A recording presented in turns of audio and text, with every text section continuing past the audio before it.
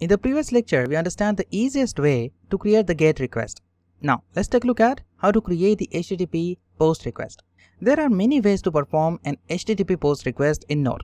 I'm going to show you two different ways to create POST request. So let me first show you a native HTTP POST request. So what I'm going to do is I'm going to first create here constant variable HTTP and require the HTTP module.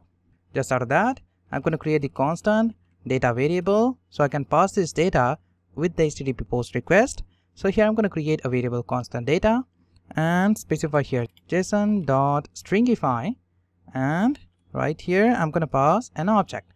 So here I'm going to pass name and I'm going to specify value to it, John Doe, and then I'm going to specify job, and I'm going to specify job content writer. Just for that, down here I'm going to create a request.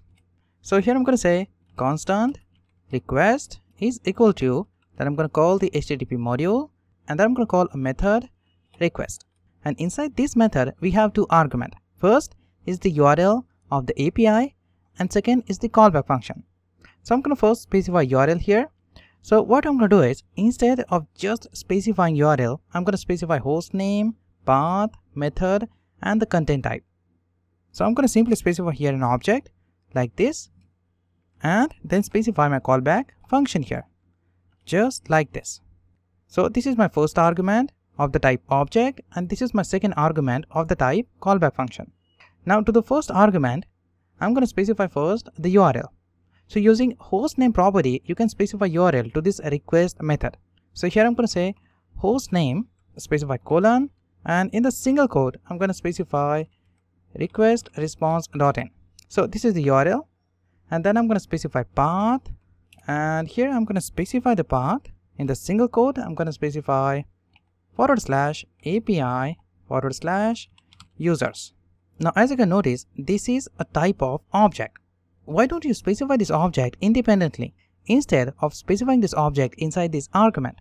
So what I'm going to do is, up here I'm going to create a variable, a constant variable options is equal to, and then I'm going to specify here an object, and then I'm going to specify these properties inside this object like this, and then I'm going to copy this path, specify here comma, and then specify here path variable, and then right here as the first argument I'm going to specify these options.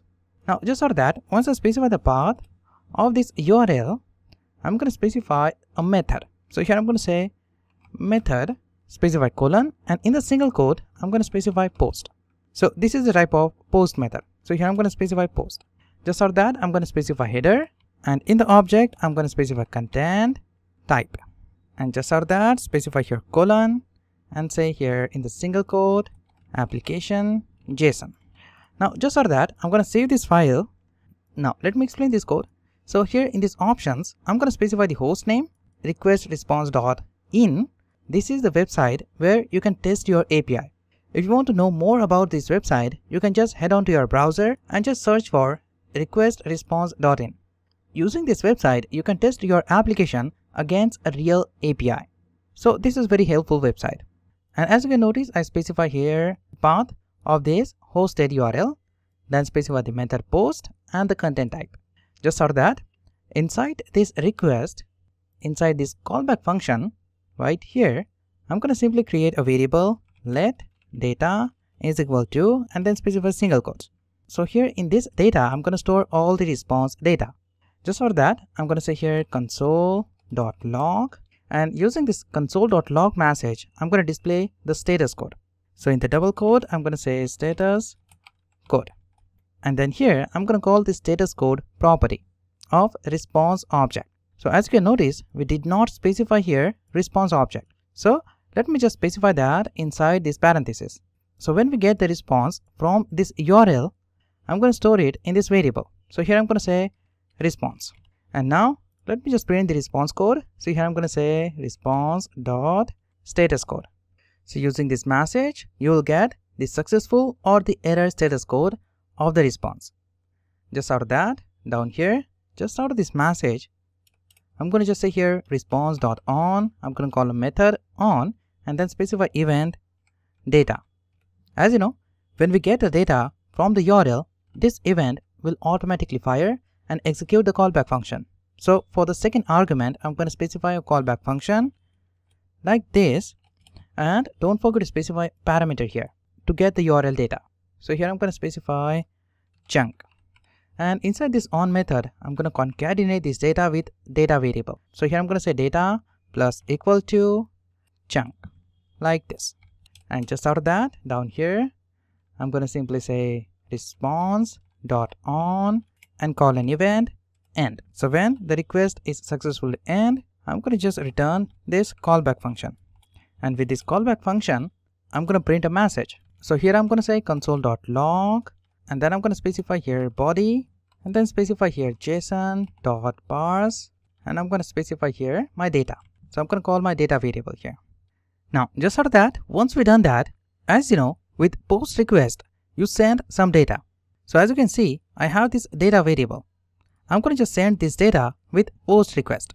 So here I have this request object. I'm going to use this object to send the data. So down here I'm going to say here request dot write. I'm going to use this method and pass my data variable, and just out of that I'm going to just end this request using request dot end. Save the changes, and now let me just change the name of this data variable so you will not get confused. I'm going to just change it to body like this, so you will completely understand the difference between this data variable and this response. I'm going to save the changes, and now let me execute this file. Open the terminal, and here I'm going to say index.js and press enter. Oops, as you can notice, I'm going to have the error message, unexpected end of a JSON input. Most of the Node applications use HTTP modules, but many API block the request because of the SSL issues. So to solve this problem, I'm going to just make this request as HTTPS request. So instead of HTTP, here I'm going to specify HTTPS. HTTPS is the HTTP protocol over TLS, or you can say over SSL. In Node.js, HTTPS module implemented separately.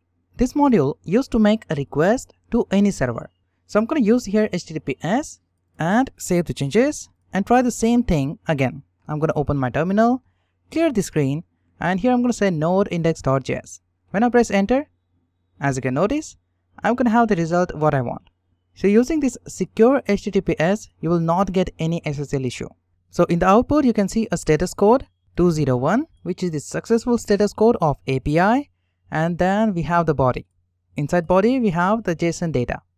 Now as you can notice, to make the post request, it takes almost 35 lines of code. Using Xeos library, you can make the post request within few seconds. So let me show you how to make the HTTP post request using a simple Xeos library. So what I'm going to do is, I'm going to open my terminal, and here I'm going to install the Xeos library. So to install library, I'm going to say npm install -s to save this library as dependencies, and I'm going to specify the library name. So here I'm going to say Xeos. When I press enter, we have this library in this node modules folder. And if you open the package.json, you have this library here as well as the dependencies. Now I'm going to use this library and make the HTTP post request.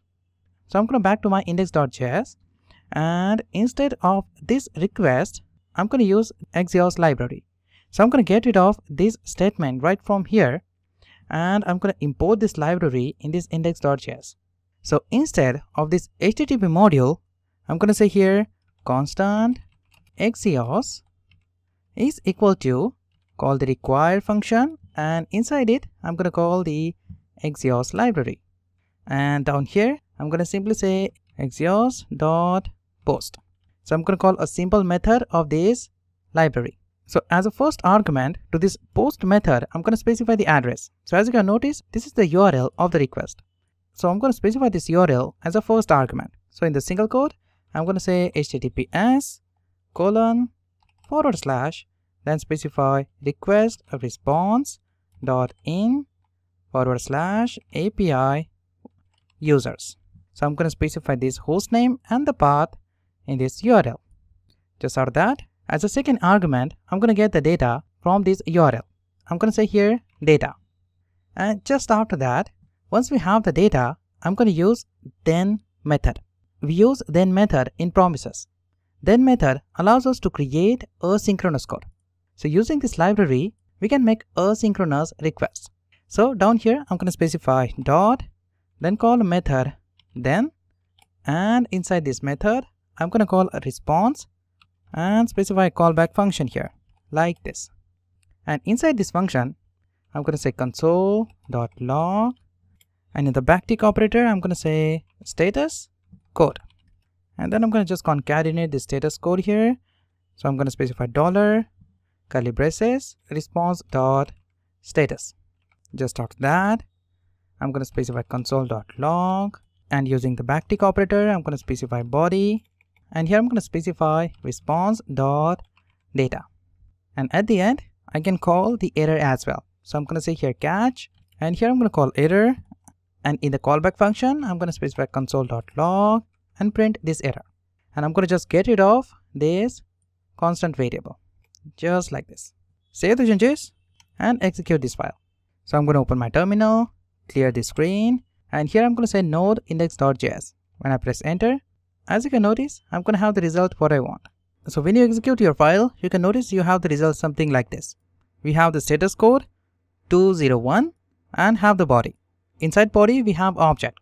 Now, if you want to print this object, you can use a Json Stringify method. For example, let's say I want to print this object on my console. So I'm going to grab this response, and here I'm going to say json.stringify and just pass this data.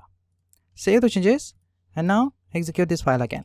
As you can notice, when I execute this file, I'm going to have the result what I want. I'm going to get this data from this request. So as you can notice, it's super easy to create a post request using Xeos library. It takes only 16 lines of code to create this post request. So I hope you understand how to work with HTTP request in Node. Next, we'll start working on files.